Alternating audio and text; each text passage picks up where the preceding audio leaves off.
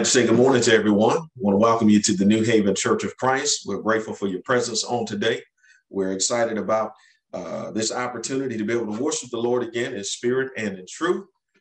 We appreciate the congregation again for just making an adjustment right on the fly. Wasn't aware of this weather that has been just changing up here in Connecticut. It was like 50, 60 degrees yesterday, and we got snow in the morning. And our lot wasn't cleared, and we just want to make sure that everybody is as safe as possible. Believe me, I had preparations to be in person. Last week was, I think, a great message that stirred up some folks, and we're just ready to get back into it again, and we had to adjust. But in spite of it all, God is good. We're grateful that everybody is safe and in the comfort of their own homes. But as it has it at this point, we plan to be in person on next week. We're grateful for all of our brothers leading us in our devotional part of our services on today.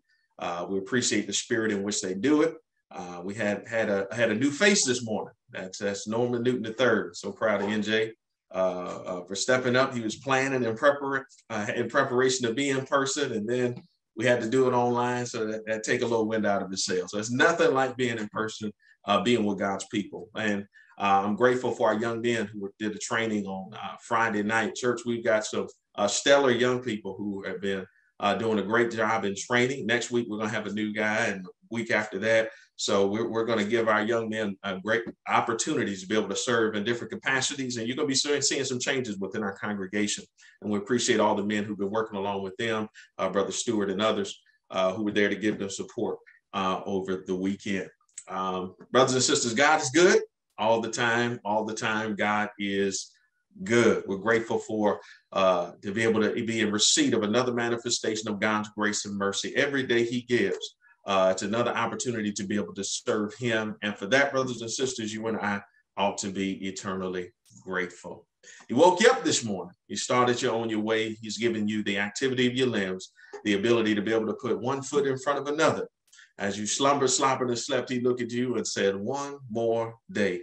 And I'm here to remind somebody who's listening to this broadcast this morning, if you got a pulse, that means God still has a purpose for your life. We are continuing our series based off of the theme for this year in 2022, Reach, Renew, and Refocus. Reach, Renew, and Refocus. We're still on the renewal portion. Weren't able to finish it up on last week. There was some good stuff there dealing with the church at Ephesus. There's still some meat there, and we can just squeeze out the essence there, and want to be able to get all that we can get. It's a church that we see some similarities, but Jesus gave a warning that could arrest their attention to get back. The Bible indicates that they had left their first love, and we want to dive back into that. And we appreciate, again, church, for we know we've had a lot of things going on this past week with services and things, and we had a great meeting with our young people between the ages of 18 and 30 or 18 and 29 on Thursday night.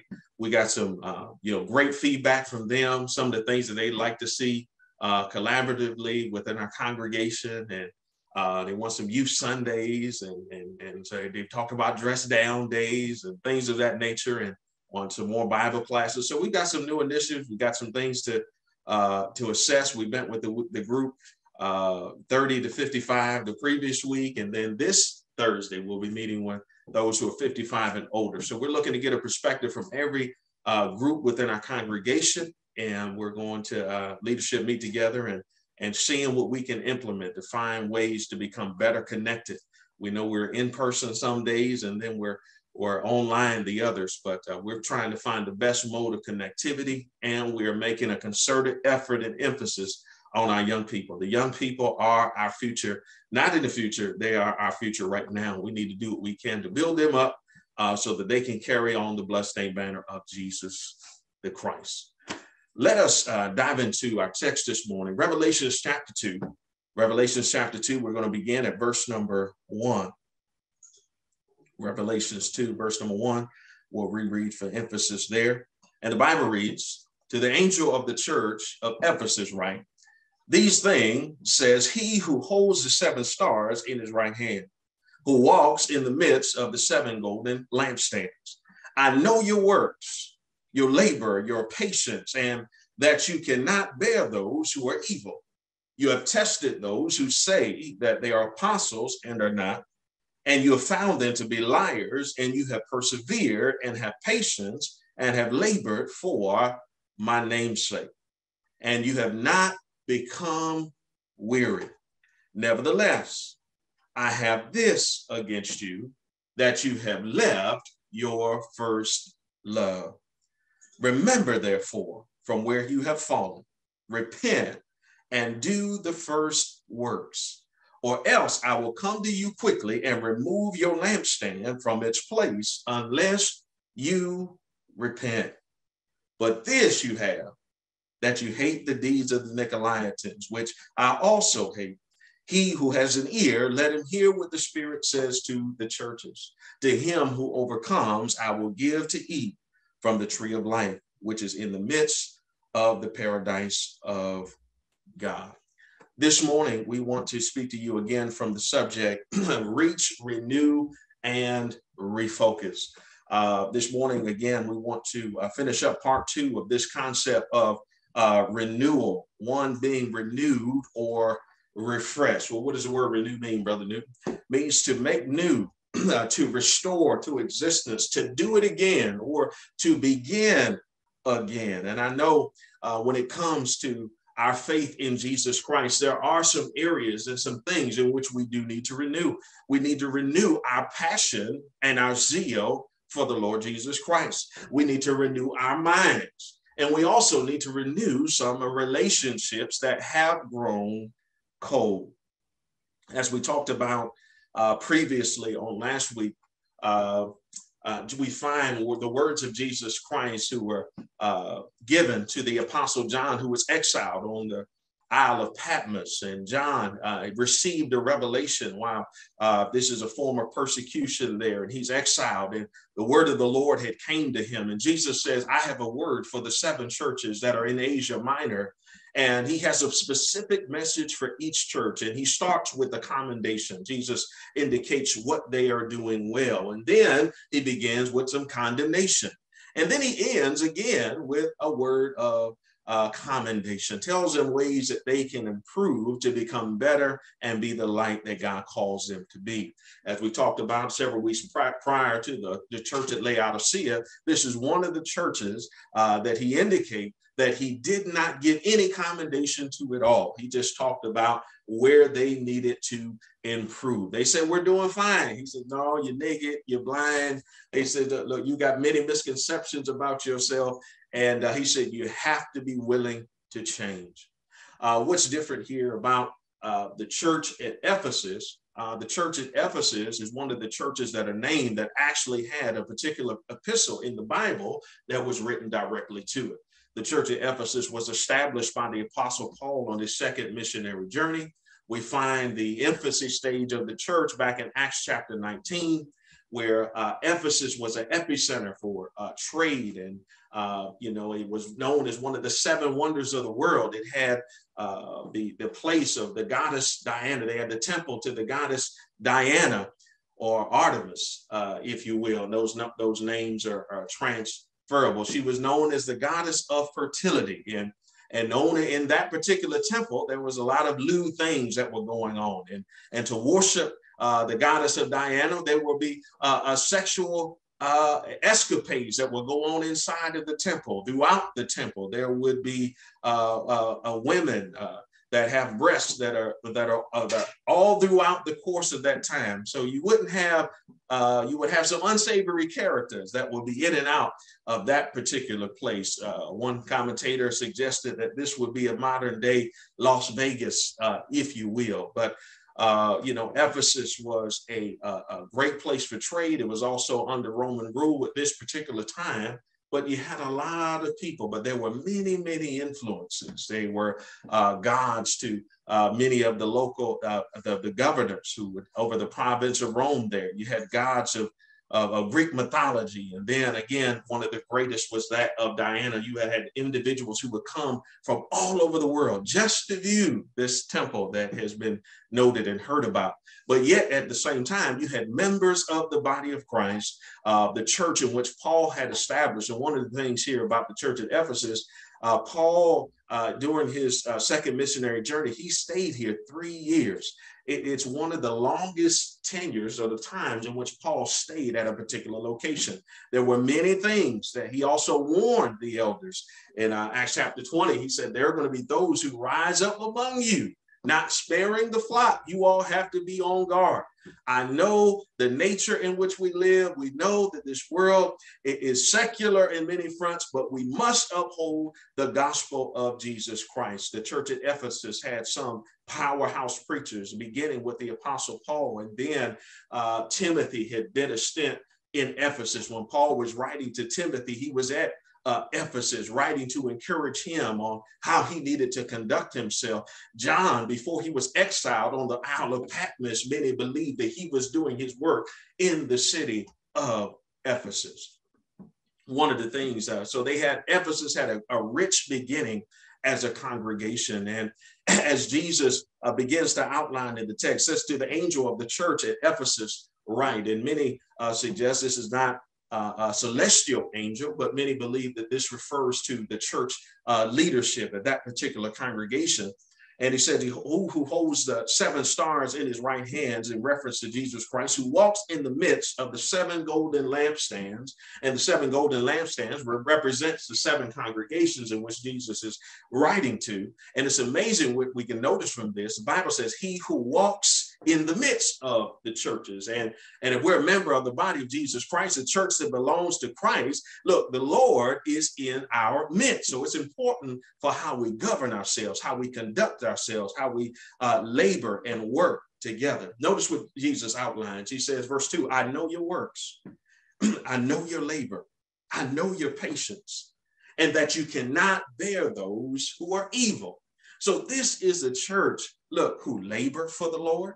This is a church who held fast to pure doctrinal teaching.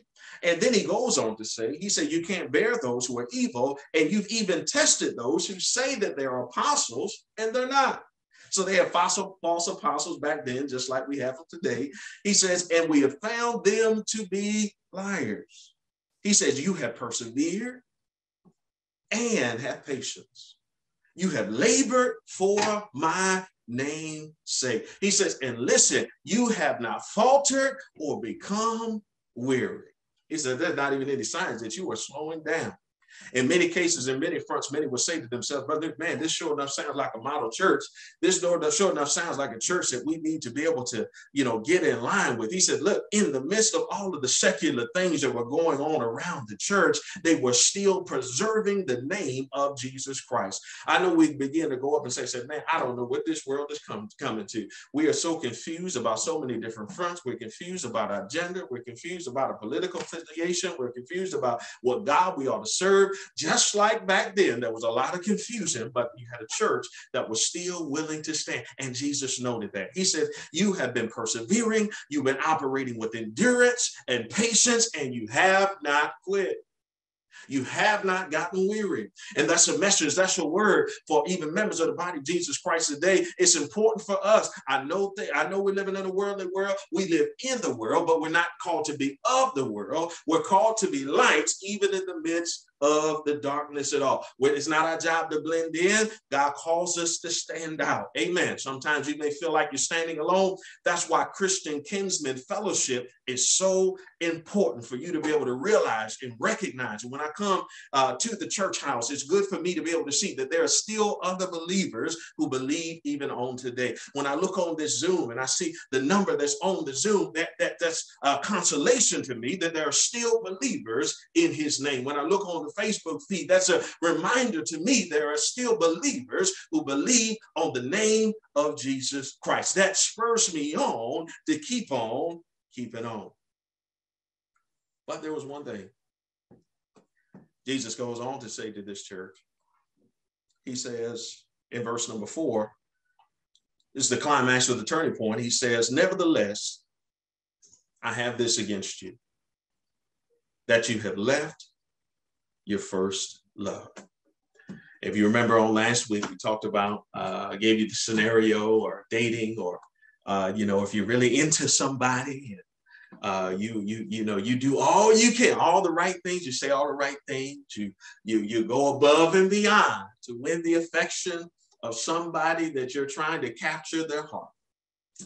And then over time, as the song would say, the love can grow cold. Jesus was expressing and saying to the church at Ephesus, he says, you've done all of this. Nevertheless, this is the knock that I have against you, is that your love for me has begun to fade. What I've come to learn and understand from this assessment of the text, they had the right doctrine. They had the right practices. They were living the right way. So they had the right belief system. They had the right practices. But their love for God began to grow cold. So that's why, and it's important for us to be able to understand as believers, I can go to church all I want. But see, the Christ of the church may not still be dominant in my life. Sometimes we can come to the point, as we talked about on last week, where we condition ourselves to continue to just go through the motions. Just like in the beginning, for those of you who are married out there or in a serious relationship, in the beginning, over time, man, Valentine's Day, that's so important. That's so important. I know that's tomorrow. I ain't trying to mess it up for nobody, but you would go and do and go and do and go and do and go into. But over time, somebody say, well, I ain't gonna worry about all that. It's just another day. And it is, and it is, and it is, and it is. But see, sometimes that same vigor, that same zest, that same zeal that you had at one time, it begins to lessen just a little bit. Jesus said, your love for me is different. And I want you to know, I've noticed that it's changed. You don't do the same things you used to do with the heart and the spirit that you used to do it with. Oh, my goodness. Yeah. Did y'all hear what I just said? He didn't say you're not doing what you used to do. He said, but you don't do what you used to do, and the spirit and the heart that you used to do it with. But what I'm so grateful for, he just didn't knock them in, but he gave them a way to get back on the right path. We got a great church. As I said before, I put our church up against anybody with the level of service. Are we a perfect church? No. We serve a perfect God, but we got a group of imperfect people that are designed to strive to be more like him every single day. But this is important for us to be able to make an assessment of, look, for yourself individually and us as a group. And it's important for us to be able to look and see. I said, man, we did this, we did that well. We start to connect with the community more. We're doing that. That's all great. That's all. But we got to watch that spirit. We got to watch that internal compass. We got to arrest, why is it that I do what I do? Is he my motivator? Or do I do what I do because I don't want to hear brother and sister so-and-so's mouth? Or do I come because I don't want nobody calling me because they haven't seen me? See, sometimes I can do the right thing and believe the right thing, but the spirit behind the thing that I do is not right. Brothers and sisters, it's important for us to be able to assess our motives, because there was a time that we were excited about doing the things of God. But notice what the remedy Jesus gives us. He says this, remember, therefore, from where you fall. He said, let me tell you, y'all been doing some great stuff. You all are an example. I know Ephesus. I know everything that's going on in the city. And even when Paul came, look, he upset some folks. And as a result of them teaching the gospel of Jesus Christ, look, all of those temple guards and those trinkets and the things and the silversmiths and the blacksmith and all of those who were making little idols, look, the business had dried up because you had those who are now converting to Christianity and leaving those idols behind. There was a turmoil and an uproar in the city. But he said, I understand what it is that you do, but it's important for me and it's important for you to examine our motives. Why do I do what I do? See, sometimes habit can be, this is where I normally go at 10:15 on Sunday morning. I can be in the place, I can listen to the word, but see, sometimes the word doesn't penetrate my heart. See, he says, this is how we get it back. This is how we turn things around. 3 R's, remember. He says, remember from where you have fallen. Number 2, repent. He said, do the first work. Do what you used to do. He says, or else, I'll come and remove your lampstand from its place unless you change and repent. Lord have mercy.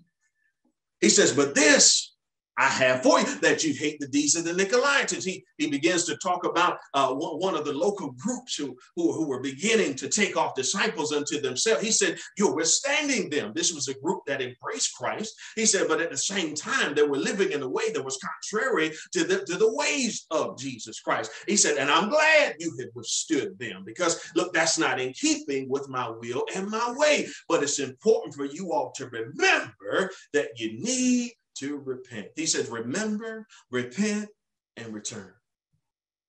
Notice here, brothers and sisters, it's important for us to understand. You say, well, brother, what's worth remembering? We've got to renew our minds and set that new focus. We need to renew our relationship that have become strained, some of our marriages and our relationship with our parents or even our siblings. And we got to remember where we have fallen. Remember how you used to be excited about worship. I can't wait until Sunday morning. There's something about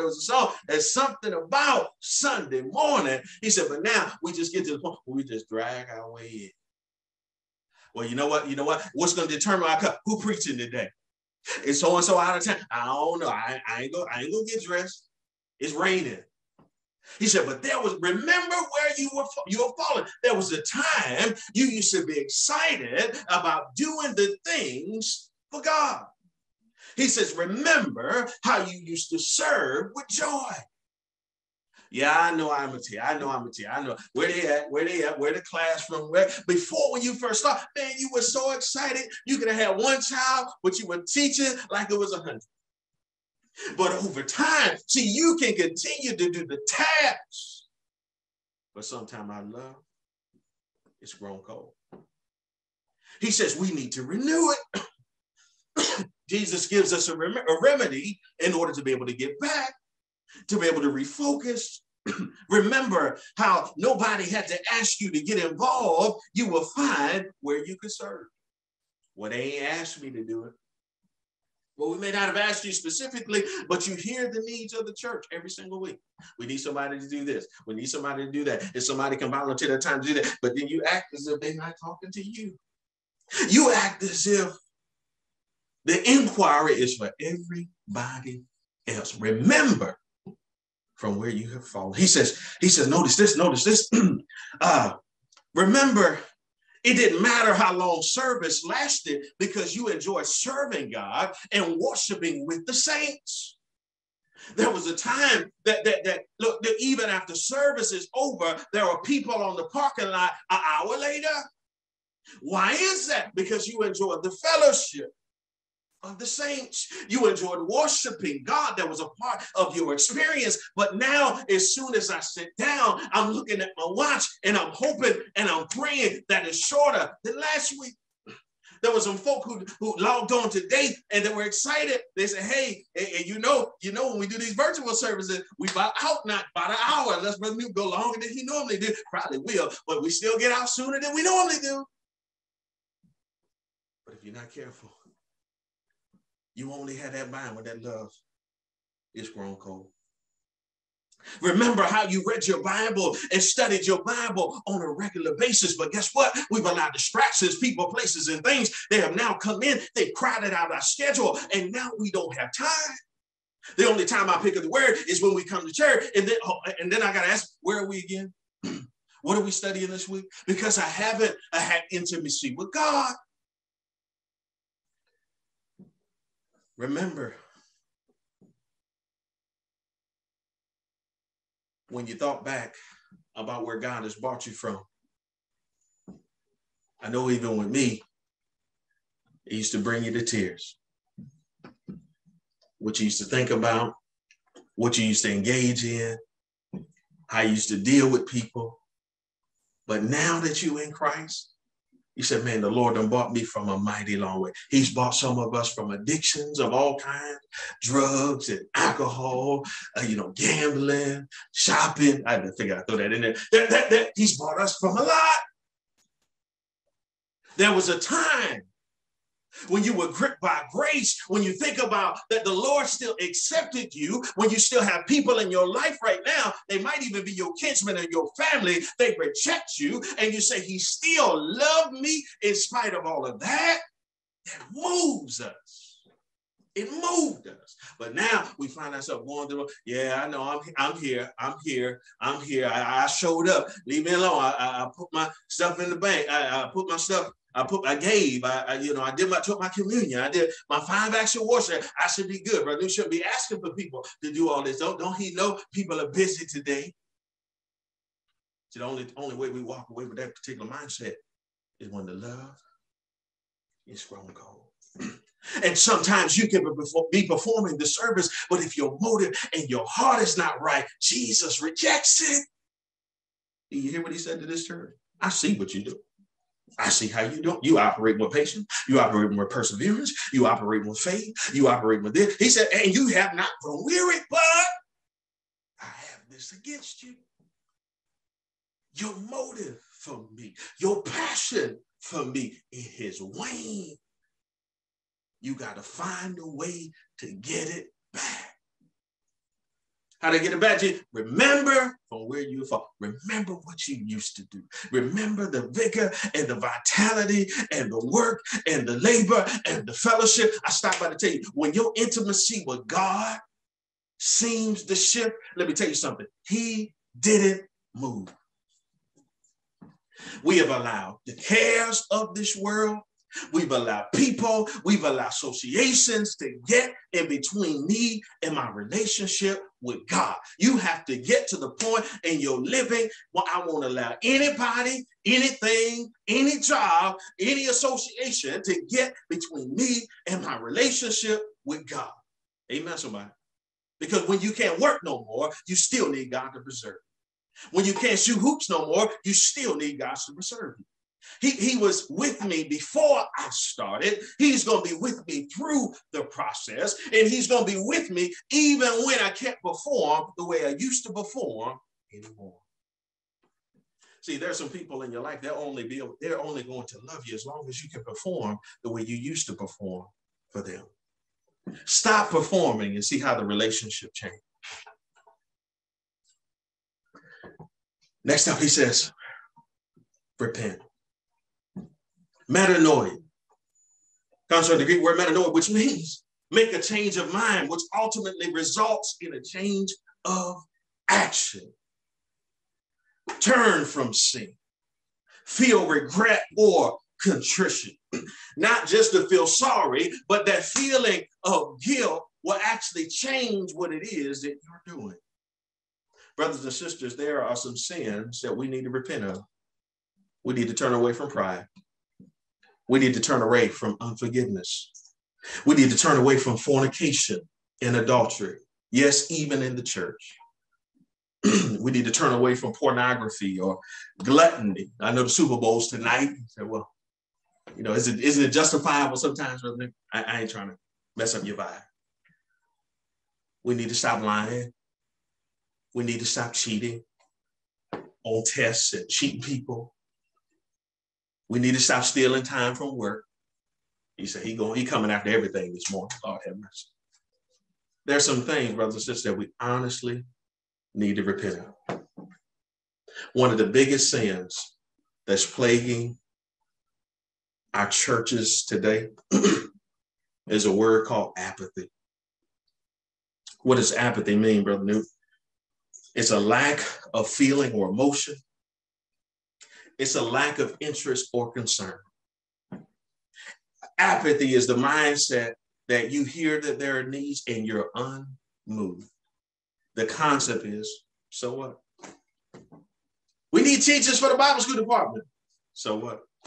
We need people to assist with the media ministry. So what? We need volunteers to help with the food distribution. So what?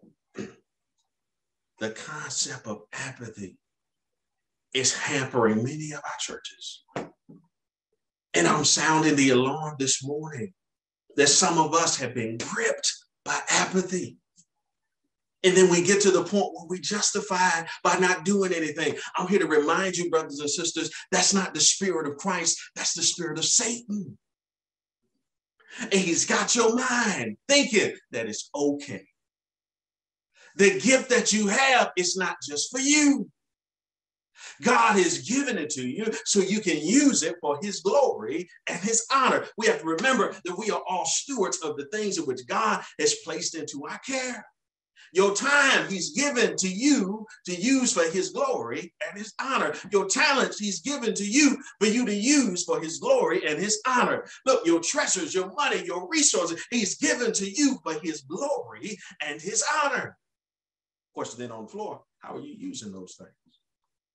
Those children he's given to you, he's given them to you so you can raise them up in the nurture and admonition of the Lord for his glory and his honor. But you know what? Apathy has set in, brothers and sisters. The lack of interest or the lack of concern. Somebody will get it done. They'll figure it out. Do you know what? That's a mood, that's a mindset where apathy has set in. And you know what? This is the thing that frustrated Jesus the Christ. This mindset is killing our churches, and we should care when one of our members are hurting. When they hurt, we hurt.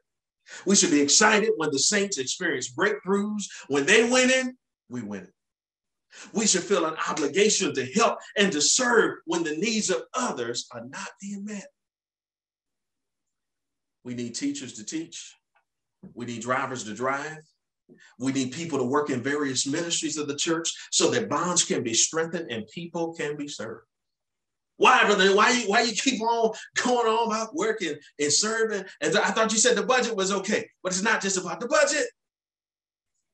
We're not going to get together as a collective body and the Lord said, well, how much did y'all give? Well, that's good. Y'all were over the number that y'all said. What does that have to do with the way we live? What does that have to do with the way we serve and the spirit with which we serve? Brothers and sisters, don't allow apathy to ruin your relationships. Apathy is killing marriages today. Our spirits need to be renewed. Our spirits need to be revived so that restoration can take place. Let's stop being okay with not doing anything but attending church services. God saved you for more than that. See, we say, I'm a member at the New Haven Church of Christ. No, let me put you're an attender. See, you can be an attender and still not be in fellowship with God. He said, well, that's just where I go. But are you in fellowship with the body?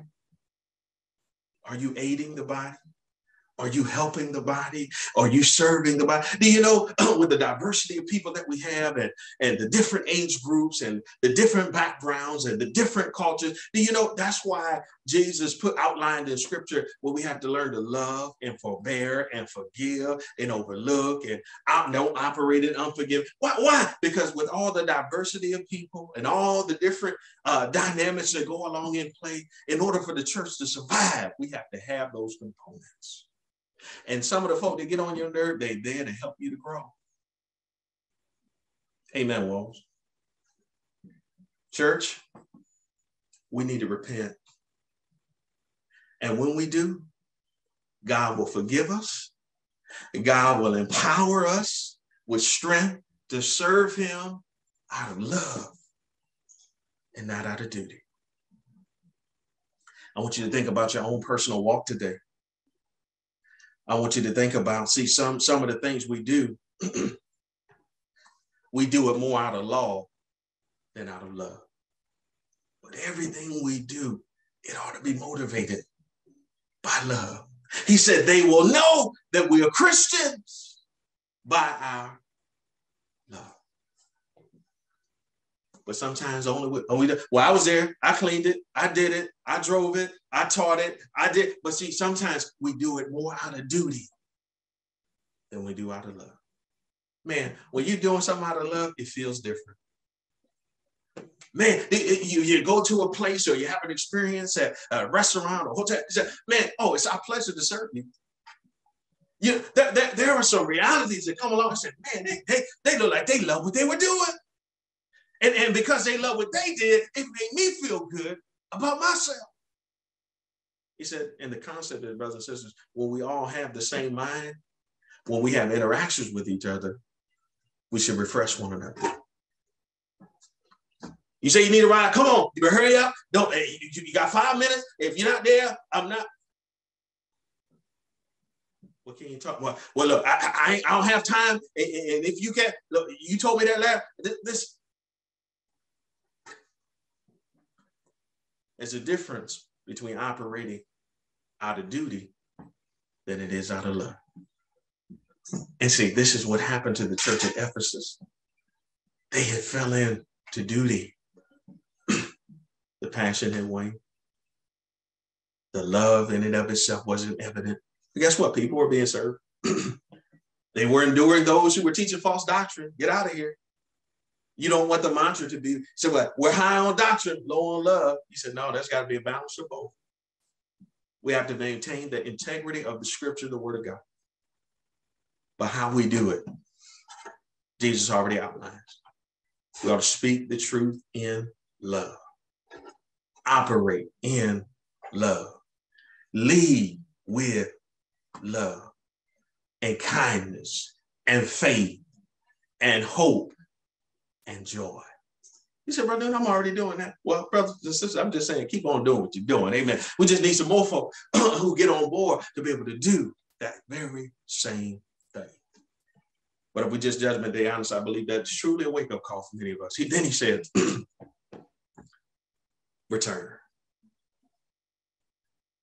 Remember where you've fallen from, because there's some things you used to do you're not doing anymore. Then he said, repent, change your mind. Nothing happens till you change your mind. And then ultimately change our actions. Sometimes you got to work your way into that same spirit. I don't feel like doing it. I don't feel like, but start doing it and then praying about it. And then God will change your heart over time. And then he says, you need to return. He says, verse 5, remember therefore where you fall and repent, do the first. He said, and do the first work. Do it, do what you did in the beginning and how you did it. See what's happened over time. We can do the majority of the things we did, but some things slip. He said, well, I used to come to all of this, but now I just come to 2 of those things. Yeah, I used to be in the marriage fellow. I don't vibe with it. I used to be in sisters class. I don't really, I got other things to do with my Saturday. I used to go to men's Monday class, but it's I done worked all day, and just same thing for all of the brothers who attend the class and the sisters. Wherever your priority is, he said, where your treasure is, there will your heart be also. Getting back to love some of those things. Give some of those things a try again. Amen. For the cause of Jesus Christ. Look, honoring him and what I do, the way I do, and how I do. He's my motivation. But you know what? We got comfortable in what pleases us. I don't feel like it, man. Look, I just, but it's not about my feel. He didn't feel like going to the cross. But he said, Father, not my will, but thy will be done. We got to take on the mindset of our Lord and Savior, Jesus the Christ. He says, go back and do what you used to do. Remember what you fell from. There's some things you used to don't do anymore. What happened? You allow people to get in the way from you serving your God and the way you want to do it. Don't let the preacher get in the way. Don't let no brothers get in the way. Don't let no sisters get in the way. Amen. Why? Because church belongs to Christ. Don't try to bum rush or bogart no way. You get your feelings hurt. That because we do have a duty in the operation how to govern something. It's not just about your way, but me serving. Nobody can stop you from serving. Nobody can stop you from teaching souls for Jesus Christ. Sometimes we just don't want to, or if I allow this to come in, and now my schedule's all out of whack, and it's hard to get there, and there's a battle because now I begin to prioritize other things, and I try to fit church in. No, we prioritize the Lord, and we fit everything else around. It takes faith to do that. That's not common in our world. That's not common in our culture, but that's what God is requiring from his people. He said, Ephesus, I want y'all to be different. The spirit in which you operate. When people have interactions with you all, he said, man, these people are different. Man, they act like they actually love each other. They don't just go to church with each other. He said, well, man, they engage with each other. They fellowship even outside. Look, they're really for one another winning. That's all of us taking on the mind of Jesus Christ. And then he says, this is what I don't want you to miss. He says, if you don't do this, I'm going to come and take away your lampstand. The lampstand represented the light, or the essence or the presence of God. On essence, Jesus said to the church, you'll cease to exist, or I'll take my influence away from your body. You have many churches that are operating, but they're operating without the influence of Jesus Christ. Yeah, they got some of Christ's works. He said, but the spirit in which they operate, they're passionless. Some characterize this as the passionless church. They had some works. Passion was gone. Walk in dead, sing dead, pray dead, amen. Eat dead Fruit Loops in the morning. Amen. That was dead. That ought not be us. Amen, somebody. So we get excited after worship. After service is over, man, the place is so loud, and it's so loud on the parking lot, the neighbors be complaining. There's joy, but my joy also ought to exist in the worshiping of my God. Some of y'all gonna lose y'all voice in the Super Bowl tonight, watching the game. But man, I ought to be as passionate, more passionate for the Lord Jesus Christ. Because half of y'all, your team ain't playing no way, praise God. Neither Ravens next year Super Bowl, told y'all that. But listen, the one who does all things well, he deserves, hallelujah, the highest praise. But what's going to help me get back? You got to remember. You got to be willing to repent, and you got to be willing to return. Because brothers and sisters, we don't want the Lord to come and take away our lampstand. Because all the exteriors, I'm sure they had a nice building. They had a nice budget. They had nice this, that, and the other. Yep, they were in Ephesus, looked a certain way, things at multi-ministry church. He said, but their passion for me is missing. I want you to examine yourself, saints. Look at yourself. You said, man, has apathy gripped me? My approach to my relationships? My approach to my marriage, my approach to it. He said, man, has it gripped me? Sometimes it has. What do? You have to go back and begin to do what you used to do. Lord said, return to me. He said, if you don't repent, I'll take away your influence. You all will cease to exist.